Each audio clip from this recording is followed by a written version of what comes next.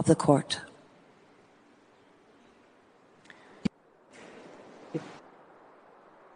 There have been no changes to Article 8 or Article 9 since the court issued its order a little over 2 years ago.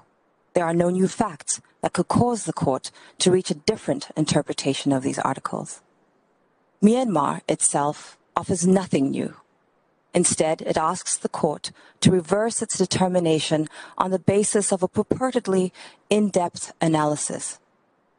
But Myanmar has not been able to present a single authority of any sort to support its peculiar view that Article 8 governs the season of the court to hear a dispute between contracting parties under Article 9.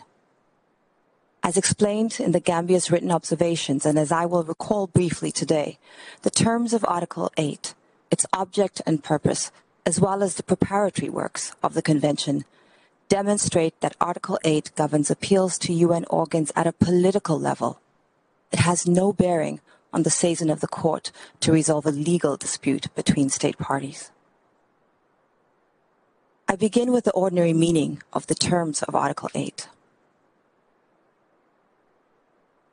Madam President, as you can see in the screen before you, Article 8 provides, any contracting party may call upon the competent organs of the United Nations to take such action under the Charter of the United Nations as they consider appropriate for the prevention and suppression of acts of genocide or any of the other acts enumerated in Article 3. Upon Myanmar's accession to the Genocide Convention, it entered a reservation to Article 8, stating, with reference to Article 8, the Union of Burma makes the reservation that the said article shall not apply to the Union. Myanmar argues again, as it did at the hearing on the provisional measures, that the wording of Article 8 indicates that it is Article 8, rather than Article 9, that enables a non-injured contracting party to the Convention to seize the court to resolve a dispute with another contracting party. The primary basis of Myanmar's argument is that the court is one of the quote-unquote competent organs of the United Nations. But as the court explained in its order of 23 January 2020, although the terms competent organs of the United Nations under Article 8 are broad and may be interpreted as encompassing the court within their application, other terms used in Article 8 suggest a different interpretation. In particular, the court noted that Article 8 only addresses in general terms the possibility for any contracting party to call upon the competent organs of the United Nations to take action which is appropriate for the prevention and suppression of genocide. As the court continued, Article 8 does not refer to the submission of disputes between contracting parties to the Genocide Convention to the court for adjudication, which is a matter specifically addressed in Article 9 of the Convention. Indeed, as the Gambia explained in its written observations, the court as a judicial institution does not take actions under the United Nations Charter. Rather, in exercising jurisdiction in contentious cases, the court renders legal judgments in accordance with Article 38(1) of the statute. Nor are the judgments based on what it considers appropriate, as Article 8 requires. Such judgments are rendered solely on the basis of international law. The court may only decide a case ex aequo bono if the parties agree thereto. The conclusion that Article 8 does not address the season of the court is further confirmed by its use of the words call upon to describe the contracting party's engagement with the competent organs of the United Nations. These words are employed in connection with appeals to the exercise of discretion. The Oxford English Dictionary defines call upon as meaning to appeal to a person, organization, etc., to do something, to require, urge, or demand that a person, organization, etc., do something. Call upon is not a formulation that ordinarily describes the initiation of judicial proceedings, and even Myanmar does not attempt to suggest otherwise. Instead, Myanmar invites the tribunal to consider the French and Spanish versions of the Genocide Convention, which use saisir and recourir respectively for the term call upon. The argument fares no better in these languages. Both terms are also commonly used to refer to appeals to political and security authorities, as reflected in the definitions of the terms that Myanmar itself submitted before the court. Madam President, the ordinary meaning of the terms of Article 8 simply do not permit the reading that the article seeks to govern the session of the court in a dispute between two contracting parties. Neither do the object nor purpose of Article 8 offer assistance to Myanmar. Myanmar contends that Article 8 must be understood as regulating the right of a non-injured contracting party to bring a case to the court. Otherwise, Article 8 would be devoid of any meaningful object and purpose. But as Judge Gaya explained in his commentary, Article 8 could be construed as implying that all the contracting states accept that a matter referred to under Article 8 of the Convention does not pertain to domestic jurisdiction, and therefore, as removing the barrier raised by Article 2.7 of the UN Charter to UN Security Council engagement. In fact, Myanmar's parliamentary discussions upon ratifying the Genocide Convention demonstrate that its Article 8 reservation was motivated precisely by a concern about this sort of interference with its domestic jurisdiction. Myanmar explained that it entered reservations to Article 8 and Article 7, which preserves the rights of domestic courts to hear cases of genocide, because of its belief that, I quote, "What happens internally in a country concerns the people of that country, and outside interference is undesirable for what happens internally in a state party." End quote. Significantly, at that time, Myanmar confirmed that except for Articles 8 and Article 7 of the Convention, it supported all the other ones. The words "all the other ones" encompass Article 9. I come to the third and final point of my submission, Madam President. The Genocide Convention's preparatory works confirm that Article 8 is unrelated to the session of the court under Article 9. You heard Professor Kolb inform you on Monday that the travaux préparatoires of the Genocide Convention confirm that Article 8 governs all principal UN organs, including the court. He omitted, however, discussion of any of this preparatory work, because doing so would show quite the opposite. Article 8 was only intended to govern the political organs of the United Nations and not the court, which was addressed in Article 9. Right from the outset of the drafting procedure, Article 8 and Article 9 were envisioned as addressing distinct matters. In the 1947 draft text of the Convention, prepared by the UN Secretariat, engagement of the UN's organs was addressed in draft Article 12, the forerunner of what would become Article 8, which was entitled Action by the United Nations to Prevent or Stop Genocide. Significantly, the drafters elected to locate the compromissory clause in a different part of the Convention, then Article 14, which bore the title Settlement of Disputes on Interpretation or Application of the Convention. The report of the Ad hoc Committee records that draft Article 8 was discussed at length when the committee considered questions of principle, and again when the articles of the Convention were being drafted. Yet there is no evidence that any of the participants ever suggested that Article 8 should govern the session of the court. As Professor Kolb himself recognized on Monday, it would normally be, quote unquote, absurd to consider that a compromissory clause such as Article 9 would govern the competence of the court, but not its session. Surely then, the drafter's decision to adopt the absurd approach of placing the session of the court in a separate article from that containing the compromissory clause would have warranted some discussion during the drafting negotiations. But none is evident, nor is there any indication that the participants intended to establish different obligations for contracting parties to seize the court depending on the extent to which they were injured by genocidal acts. The text of Article 8 made no distinction between the ability of injured and non-injured contracting parties to appeal to the UN organs.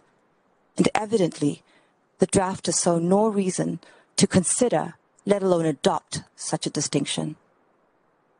Instead, the debate on Article 8 centered on whether the article should refer specifically to the Security Council, or instead not mention any specific political UN organ.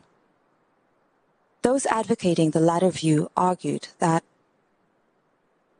although the Security Council appeared to be the organ to which governments would most frequently wish to apply, it was undesirable to rule out the General Assembly, the Economic and Social Council, or the Trusteeship Council. In some cases, it would be of advantage to call on the General Assembly, because it directly expressed the opinion of all the members of the United Nations, and because its decisions were taken by a majority vote, with no risk of the right of veto preventing a decision. As is clear, the drafters only addressed political organs in their consideration of the scope of Article 8. The General Assembly, the Economic and Social Council, and the Trusteeship Council. There was no mention whatsoever of the court. The preparatory works show that later in the drafting process, the Sixth Committee decided to delete Article 8 by a small majority on the basis of a joint amendment by Belgium and the United Kingdom, suggesting that the article did not expand the powers of the UN organs. It was pursuant to an Australian amendment to Article 9 that Article 8 was reinstated at a subsequent meeting. The reasoning for the Australian amendment confirms that Article 8 was intended to address appeals to the political organs of the United Nations, rather than the court, because recourse to the court had already been established in Article 9, then number 10. As recorded in the Sixth Committee, the Australian delegation considered that a clause should be inserted in Article 10 concerning organs of the United Nations other than the International Court of Justice, which could take useful action in suppressing genocide. The purpose of reinserting Article 8 in the draft convention was therefore precisely to allow recourse to the political organs of the United Nations as distinguished from the court. The United Kingdom's explanation for voting for the adoption of Article 8, after having initially proposed its removal, further confirms that the article was intended to ensure recourse to the UN's political organs. The UK delegate explained that although his delegation considered it unnecessary to include in the convention provisions conferring on the organs of the United Nations powers that they already possessed under the terms of the Charter, it had voted in favour of the Australian amendment reinstating Article 8 in order that it may be clear, beyond any doubt, that his prior amendment proposing the deletion of Article 8 did not imply that recourse might be had only to the International Court of Justice, to the exclusion of the other competent organs of the United Nations. The drafting history of the Convention is thus clear about the allocation of respective functions of Articles 8 and 9. The former concerns access to the UN's political organs, the latter to the court. This is consistent with the court's holding in its 2007 judgment in the Bosnian genocide case that Article 8 may be seen as completing the system of the Genocide Convention by supporting both prevention and suppression, in this case at the political level, rather than as a matter of legal responsibility. Commentators on Article 8 have also concluded that Article 8 refers only to the UN's political organs. Dr. Schiffbauer, for example, explains in his commentary on Article 8 that, in contrast with the initiation of strictly judicial proceedings before the ICJ, which is governed by the ICJ statute, referral to UN organs is a much more amorphous concept. Referral under Article 8 can be seen as a more political procedure, which serves as an alternative weapon in achieving the prevention and the punishment of the crime of genocide. We refer to Dr. Schiffbauer's commentary in particular because Myanmar, in its written pleading, expressly relies on that commentary for the proposition that Article 8 must not be deprived of its meaningful object and purpose. But Myanmar neglected to mention that Dr. Schiffbauer wrote that referral under Article 8 can be seen as a more political procedure, and that it stood in contrast with the initiation of strictly judicial proceedings before the ICJ, which is covered by Article 9. Nor does Myanmar mention Dr. Shivba's conclusion that contradicts Myanmar's foundational argument that Article 8 governs the session of the court in disputes concerning contracting parties. Consistent with the ordinary meaning of the terms of Article 8, interpreted in context and in light of its object and purpose, Dr. Shivba concludes, Article 8 does not add to nor diminish from the court's competencies as defined by Article 9. For the scope of the court's competencies, it is irrelevant. Dr. Shivba is not alone. Professor Kolb himself wrote in 2009 that session of the court by a party to a dispute under the Convention is governed by Article 9, not Article 8. In striking contrast with his insistence before you on Monday that Article 8 governs the session of the court and is therefore indispensable for the court's session in the present dispute, in his commentary on the Genocide Convention before he was retained by Myanmar, Professor Kolb was unequivocal that Article 9 allows a unilateral seizing of the ICJ by any party to a dispute. Professor Kolb continued, moreover, it must be noticed that the compromissory clause in Article 9 of the Genocide Convention contains no further limitations, for example, as to previous negotiations. Such restrictive conditions may prompt delicate problems, all of which are avoided in the Genocide Convention. Article 9 of the Genocide is in this respect a model of clarity and simplicity, opening the seizing of the court as largely as possible. Madam President, members of the court, for all of these reasons and those set out in the Gambia's written observations, the court should once again reject Myanmar's third preliminary objection. I thank you for your courteous attention and ask that you call my colleague, Mr. Arsalan Suleiman, to address Myanmar's fourth preliminary objection. I thank Ms. Pasupanoja, and I now invite Mr. Arsalan Suleiman to address the court. You have the floor.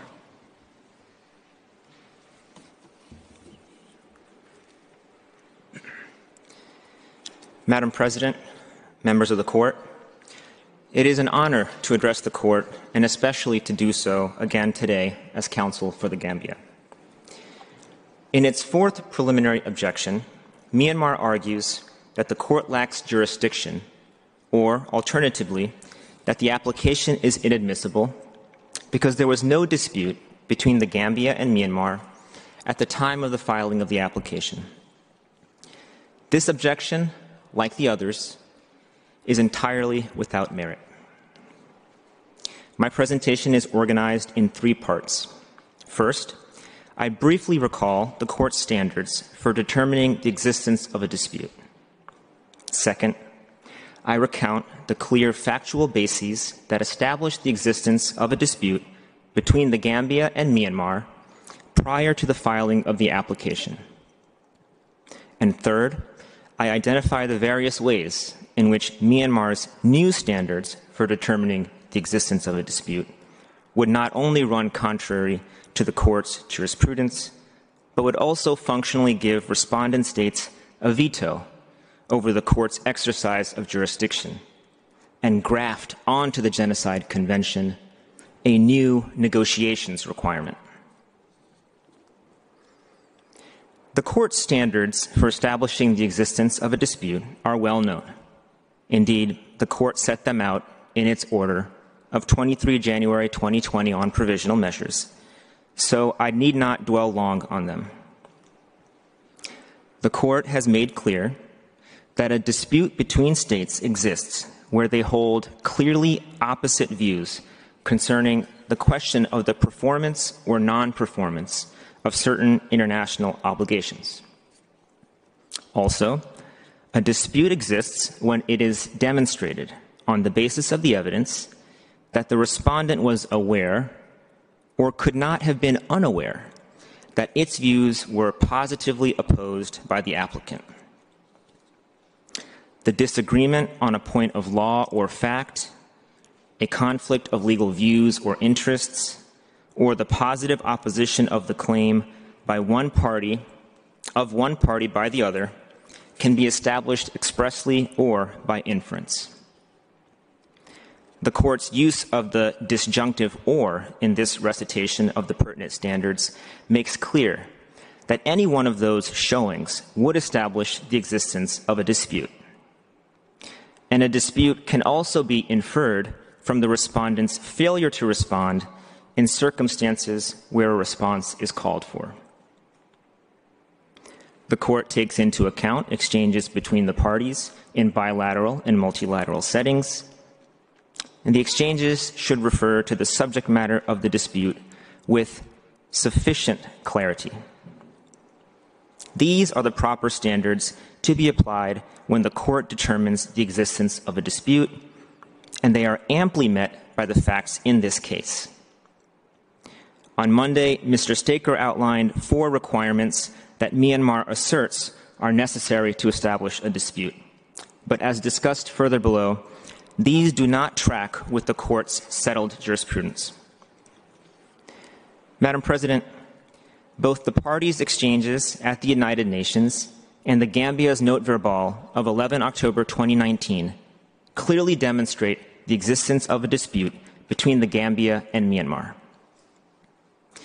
The manifestations of the parties' dispute began in 2018.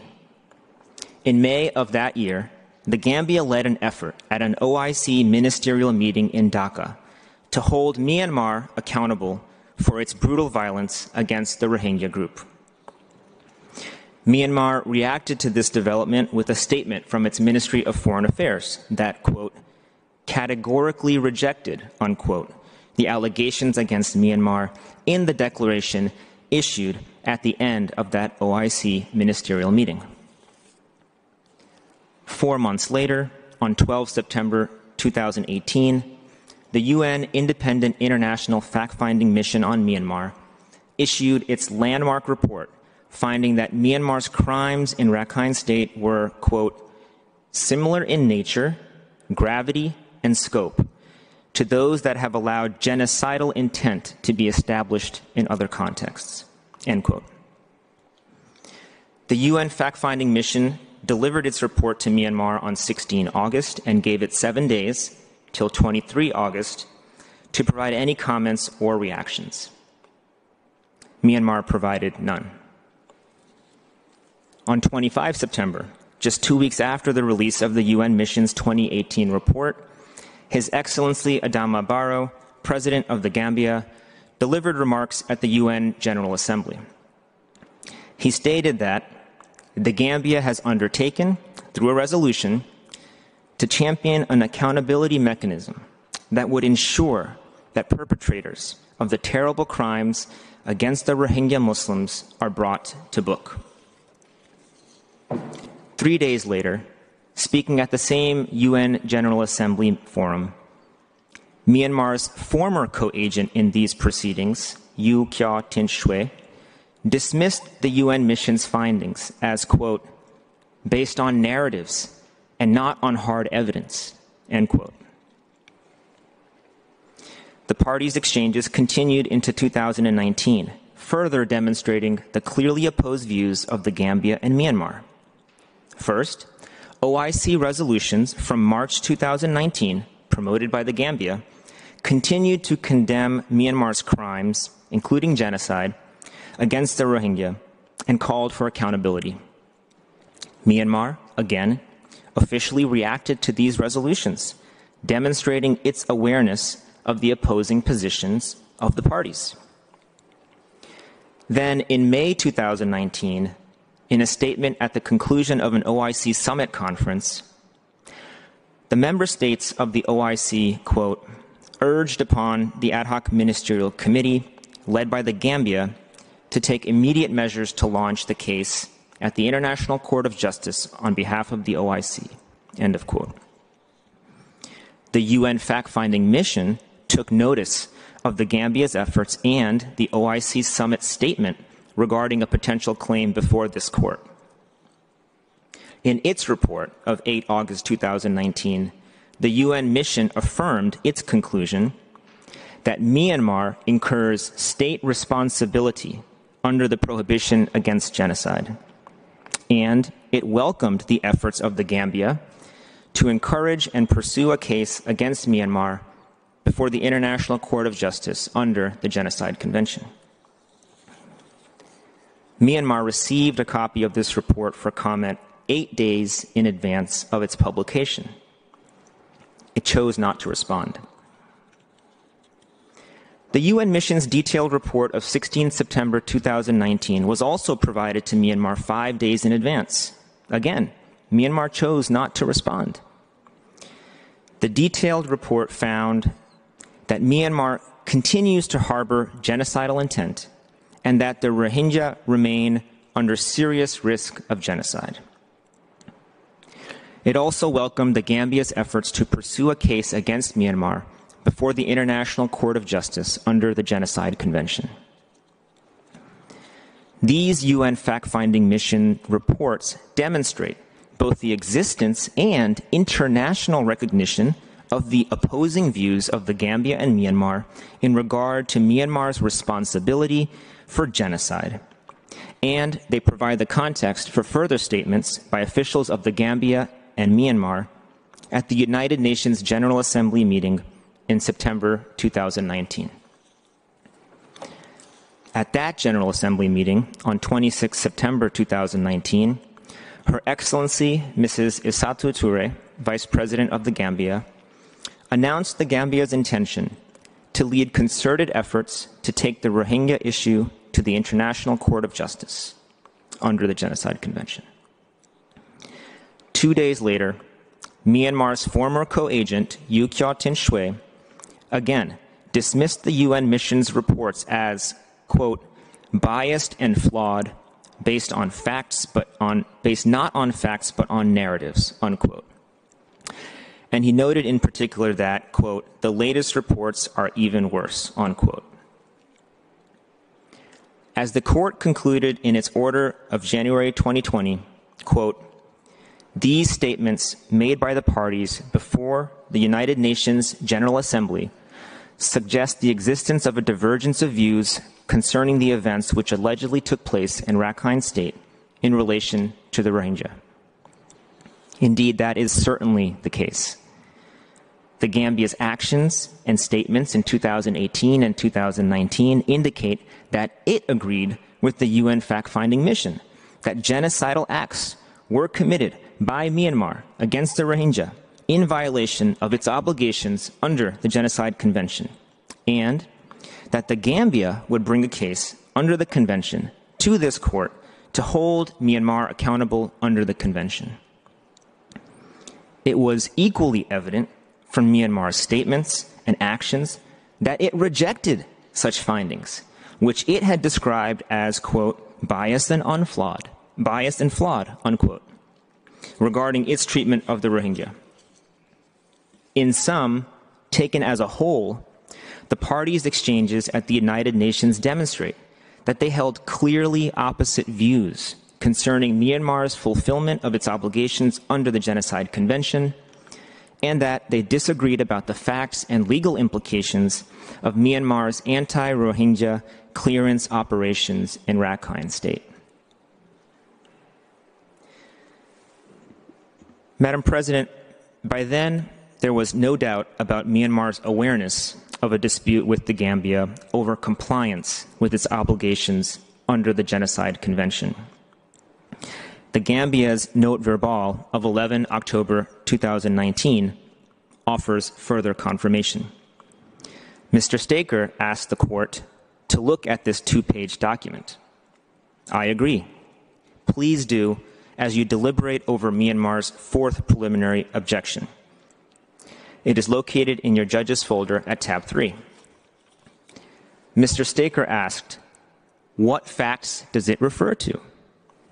His answer was, quote, none at all, end quote. That is an astonishing statement. In clear terms, the note verbal invoked the findings of the UN fact-finding mission regarding the ongoing Rohingya genocide, and, I quote, in particular, its findings regarding the ongoing genocide against the Rohingya people of Myanmar in violation of Myanmar's obligations under the Genocide Convention, end quote. Mr. Staker asserts that there was, quote, no suggestion that the Gambia had access to or could itself evaluate the FFM's evidence. Perhaps he forgets that the fact-finding mission reports are public and contain literally hundreds of pages of findings of fact based on direct witness testimony from over 600 victims, satellite imagery, and stakeholder consultations, among other sources of evidence, all of which support its conclusions that Myanmar committed acts of genocide against the Rohingya. Is it Mr. Staker's argument that unless the Gambia had compiled all of this evidence on its own, it could not rely on the UN mission's evidence to assert facts that Myanmar disputed? As regards the existence of a dispute on the law, Mr. Staker says, and I quote, there is not even any positive allegation of the Gambia's own that Myanmar is in breach of international law. Yet again, the text of the note verbal, like the speech of the Gambia's vice president before the UN General Assembly, shows otherwise. The note, referring to the UN fact-finding mission's findings, declared the Gambia's positive opposition to Myanmar's, quote, absolute denial of those findings and its refusal to acknowledge and remedy its responsibility for the ongoing genocide against the Rohingya population of Myanmar, as required under the Genocide Convention and customary international law. In the note, the Gambia rejected in explicit terms, I quote, Myanmar's denial of its responsibility for the ongoing genocide against Myanmar's Rohingya population and its refusal to fulfill its obligations under the Genocide Convention and customary international law. The note even refers back to and specifically incorporates the contents of the OIC resolutions of March 2019, including the language calling on Myanmar to honor its obligations under international law, to cease all genocidal acts against the Rohingya. And after noting its view that Myanmar was committing further breaches of the obligations under the Genocide Convention, the Gambia insisted that Myanmar take all necessary steps to comply with those legal obligations, including through making reparations to the victims and providing guarantees and assurances of non-repetition. In summary, the note verbal explicitly articulated the parties' clearly opposed views regarding Myanmar's fulfillment of its obligations under the Genocide Convention and customary international law as it relates to Myanmar's genocidal acts against the Rohingya. Myanmar does not deny having received the note. In this way, it was absolutely aware of the dispute as articulated therein.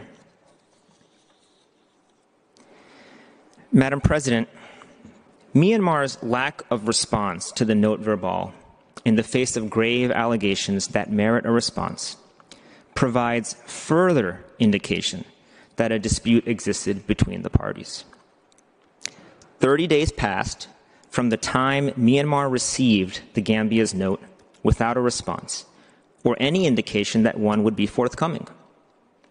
On the 31st day, with the existence of a dispute indisputably established, the Gambia filed its application with the court. In reference to the note verbal, Mr. Staker also asked on Monday, I quote, should Myanmar at the time have understood it as making a specific legal claim calling for a response? For this question, we can rely on Myanmar's own representations to supply the answer. Its government spokesperson stated on 16 November 2019 that Myanmar, quote, had expected over a month before that Myanmar could face a suit at the ICJ. Given this clear and unequivocal admission by the respondent state, its contention that it was unaware that a dispute existed at the time that the Gambia's application was filed is entirely lacking in credibility, as is Mr. Staker's argument. Madam President, in the face of this incontrovertible evidence of the existence of a dispute between the parties under the court's well-established standards, Myanmar now seeks to apply new, heightened standards for determining the existence of a dispute. These are contrary to the court's jurisprudence, reflect bad policy, and must be rejected. First, in its written pleadings, Myanmar argues that as a general matter, or at least as regards cases such as this one, the court's alternative grounds for establishing the existence of a dispute must be cumulatively established. Myanmar offers no legal support for its proposal because none exists. There is no case law from the court that would support this position. In fact, this view directly contradicts the court's jurisprudence, which shows that the different ways of establishing a dispute are disjunctive and not cumulative. The court's use of the disjunctive or in listing the various ways of proving the existence of a dispute in Cameroon v. Nigeria directly proves this point. Mr. Staker did not present this argument on Monday, so perhaps it is now abandoned. Second, Myanmar seeks to revisit the court's decision in the nuclear arms and disarmament cases.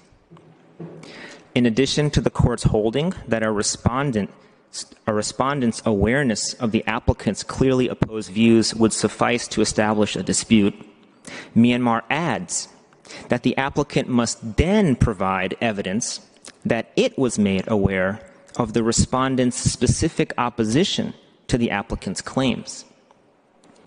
No such requirement can be found in any of the court's jurisprudence.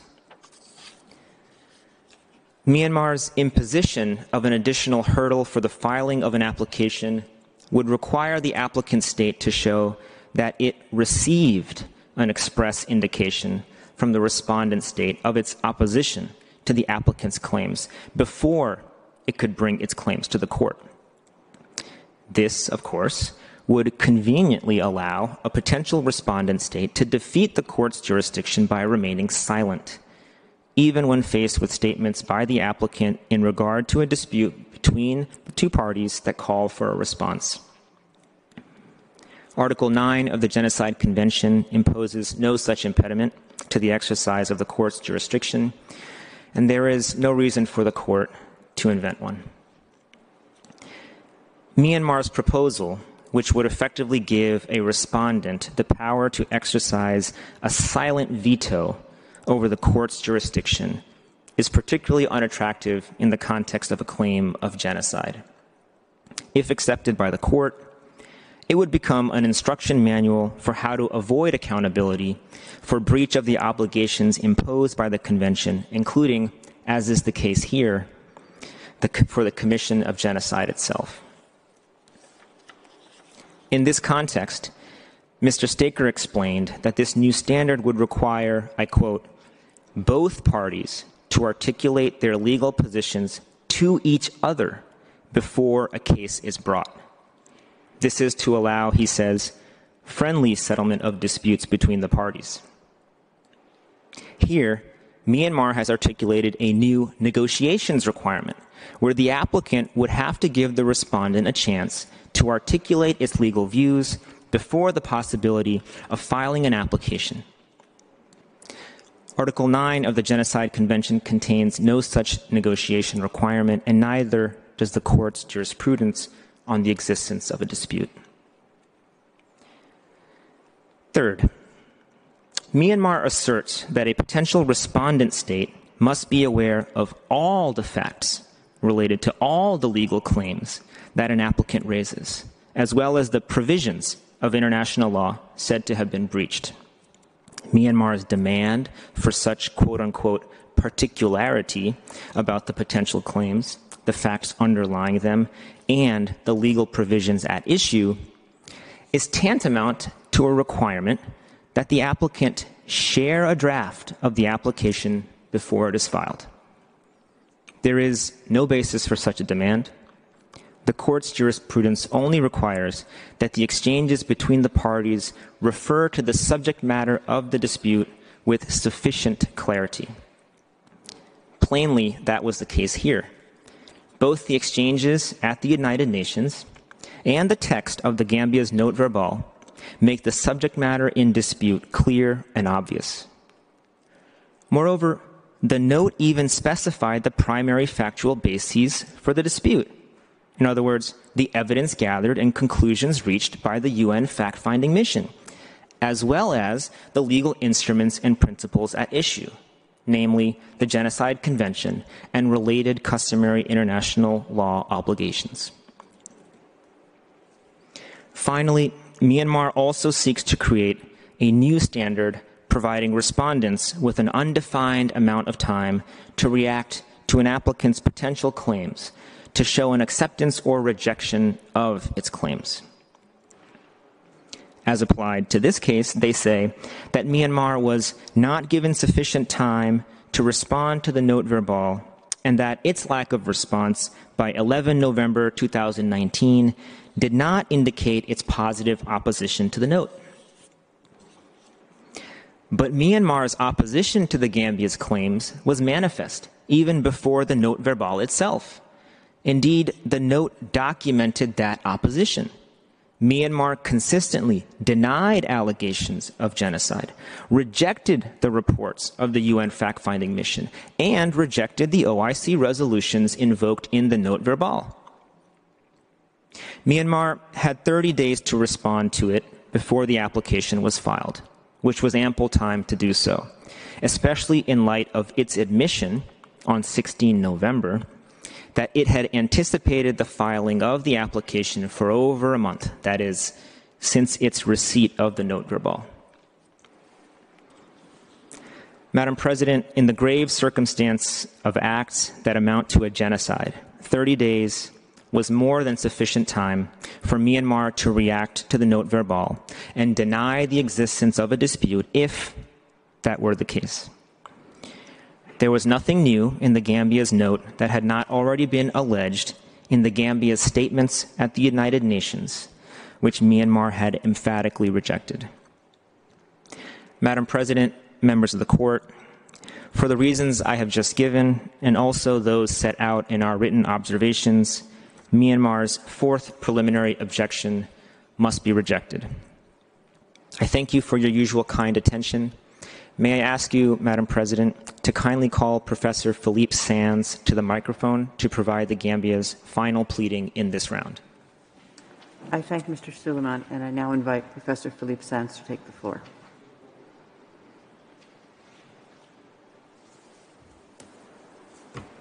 Madam President, members of the court, it is a privilege and a responsibility to address you today on behalf of the Gambia in a case of singular importance for the court, for the rule of law, and for the international community as a whole. My task is to conclude the first round of the Gambia's submissions in response to Myanmar's preliminary objections. We invite you to reject each and every one of Myanmar's 4 preliminary objections for the reasons set out in detail in the submissions put to you by my distinguished colleagues. Those submissions have set out with crystal clarity why none of Myanmar's preliminary objections pass legal scrutiny. None provides any conceivable basis for this court to refuse jurisdiction or to find that the Gambia's application is inadmissible.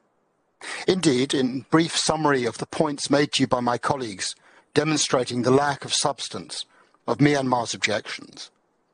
First, the real and only applicant in this case is the Gambia, as Mr. Lowenstein has set out and as the Gambia's agent has compellingly confirmed. Myanmar's argument that another entity should be viewed as the applicant is novel, it's unprecedented, unsupported by any facts, and it's unbecoming. The Gambia is a sovereign nation just like any other. It is not anyone's proxy, and the fact that it is a member of and has worked with an international organisation is wholly irrelevant. Second, the Gambia has standing to bring this case against Myanmar. As Professor Dargent has explained, Article 9 of the Convention does not preclude this case, whether as an actio popularis or for any other reason. Indeed, the arguments Myanmar advanced on this preliminary objection are particularly tenuous. Professor Talmon suggested, rather optimistically if I may say, that the fact that no non-injured state has brought an application in the 7-decade history of the Convention may be taken as indicative of agreement by states that they would not have had standing to do so. But no such conclusion can be drawn from that fact. As the Court will have noted, the United Nations General Assembly welcomed the Court's Provisional Measures Order, which tends to confirm that the body and its member states do consider the Gambia's standing to be established. Yet even that was not the most surprising or the weakest of Myanmar's arguments.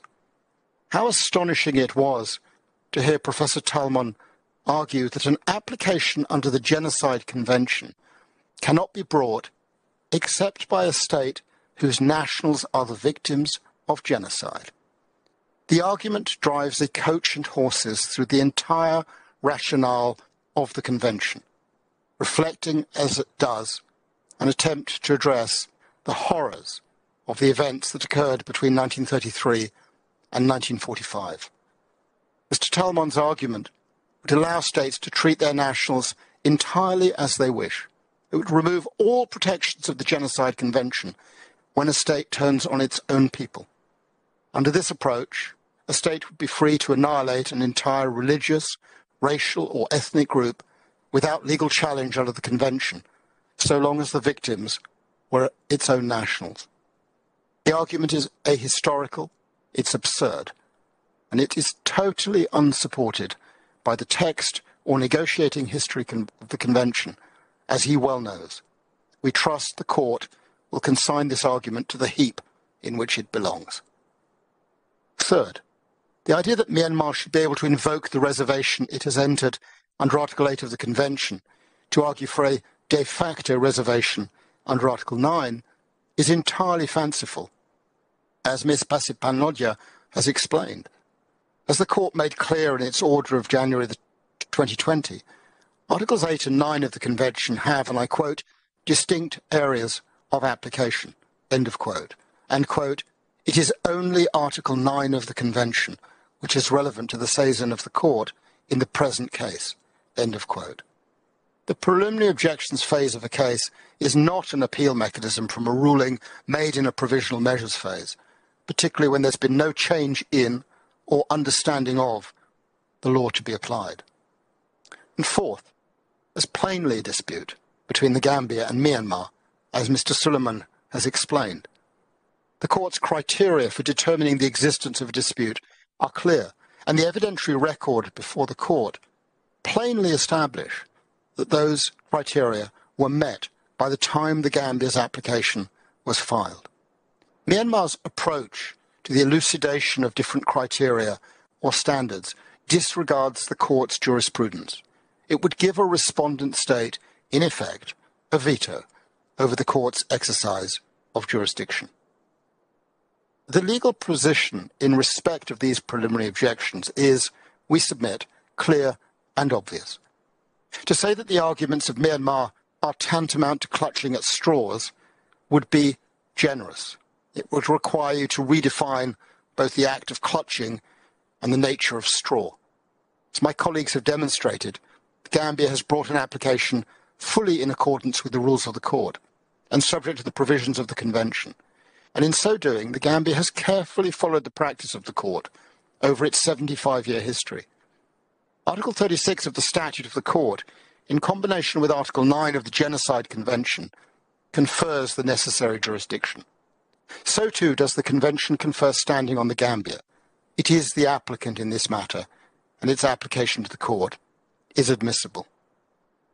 These then are the technical requirements for the case to proceed, and they are all satisfied in the circumstances of this case. But there is a broader point to make, by way of closing. As Myanmar itself observes in its written preliminary objections, the Genocide Convention is a treaty of singular importance in the history of modern international law, one of the most fundamental multilateral treaties of our time. To have invoked the 1948 Convention is a matter of utmost gravity. It is not something to be done lightly, and I hope you will be able to see that it was not done lightly in this case. The Gambia proceeded very carefully in deciding how to proceed.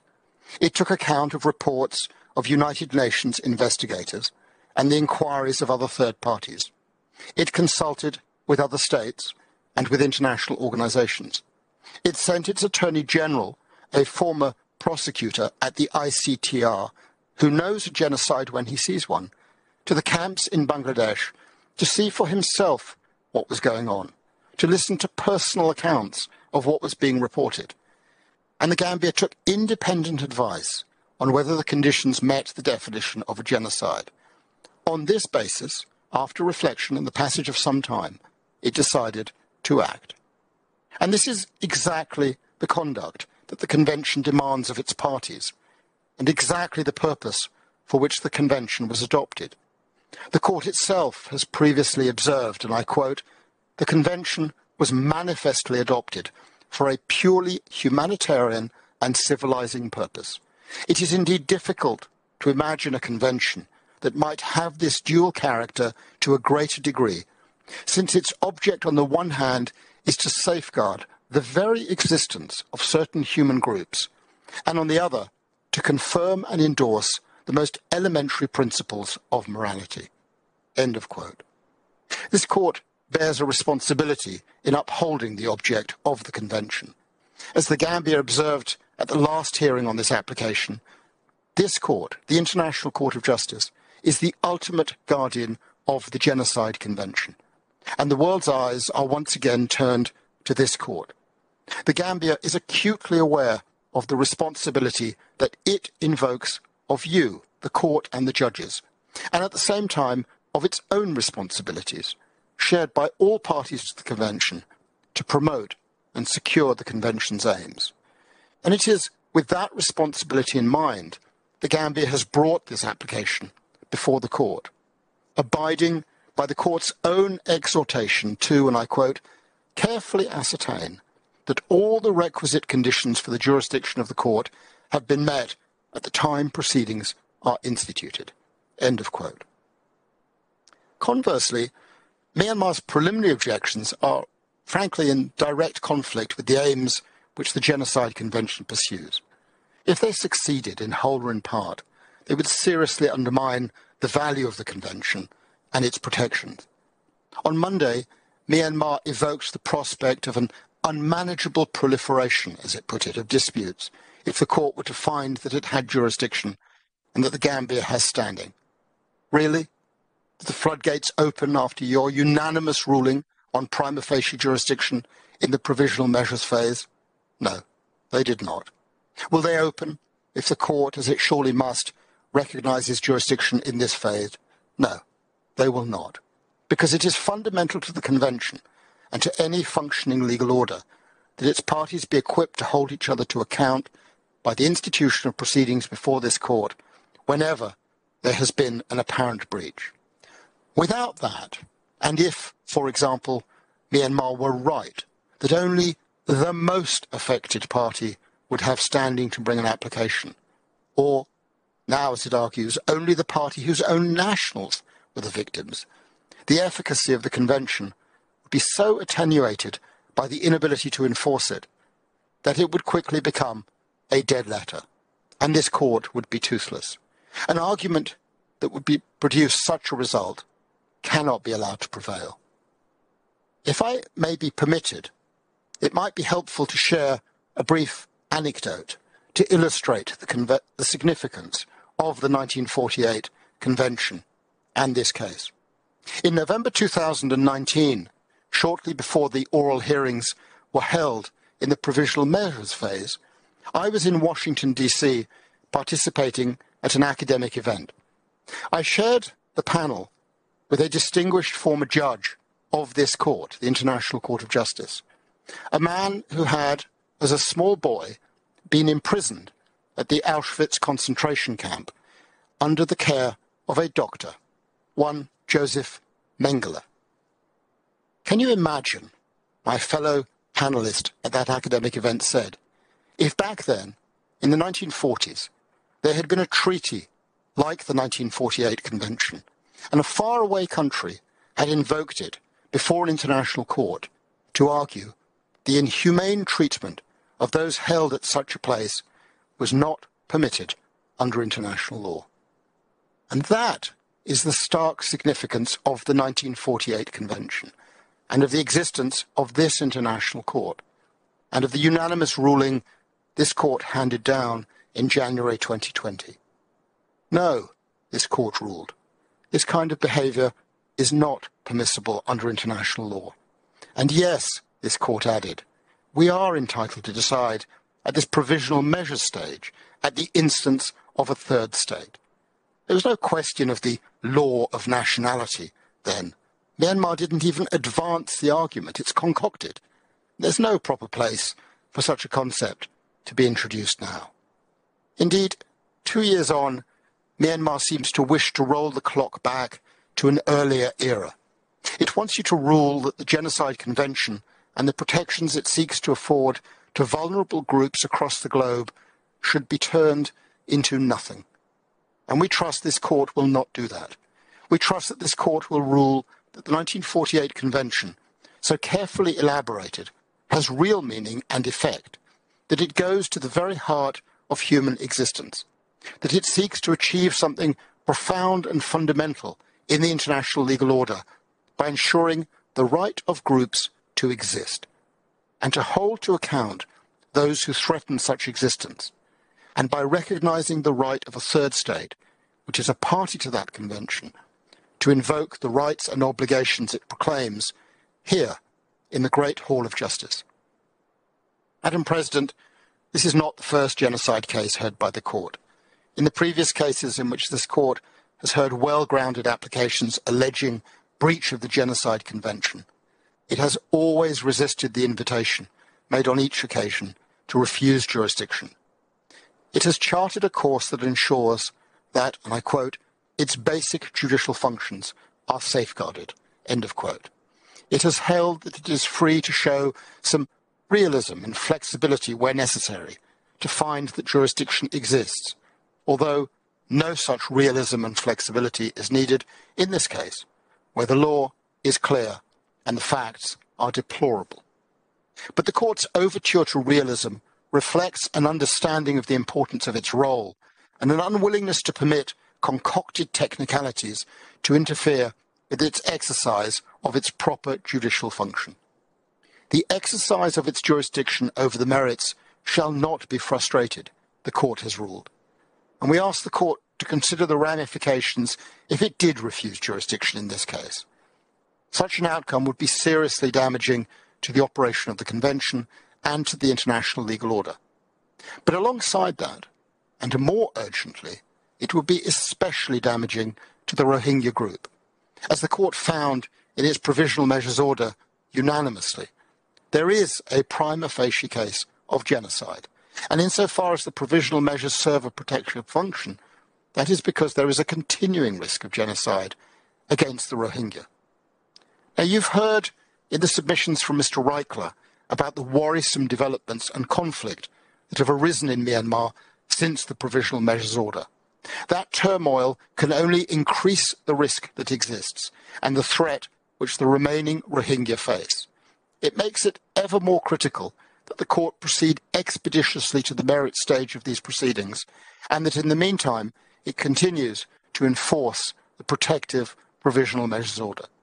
Indeed, the change of regime in Myanmar, while concerning on a political level, does nothing to alter the basic legal position with which the court is confronted, either at this stage or subsequently.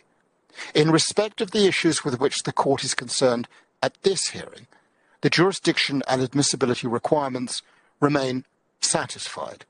There is a clear and compelling case for this application to progress to consideration of the merits. Madam President, Members of the Court, this brings to a conclusion the first round of arguments by the Gambia.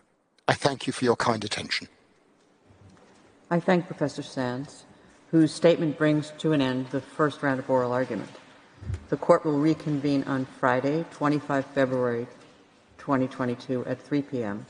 to hear Myanmar's second round of oral pleadings. At the end of that sitting, Myanmar will present its final submissions. The Gambia will present its second round of oral argument on Monday, 28 February 2022 at 3 p.m. At the end of that sitting, the Gambia will also present its final submissions. Each party will have a maximum of 1 hour and a half to present its arguments for the second round. As the parties and their counsel turn to their preparation for the second round of these oral proceedings, I take this opportunity to remind them of Article 60, Paragraph 1 of the Rules of Court, pursuant to which the oral statements are to be as succinct as possible. The Court has emphasized this requirement in Practice Direction 6. The parties should not use the second round to repeat statements that they have previously made. The second round is an opportunity to respond to points that were made earlier in these oral proceedings. Moreover, the parties are not obliged to use all the time allotted to them. The sitting is adjourned.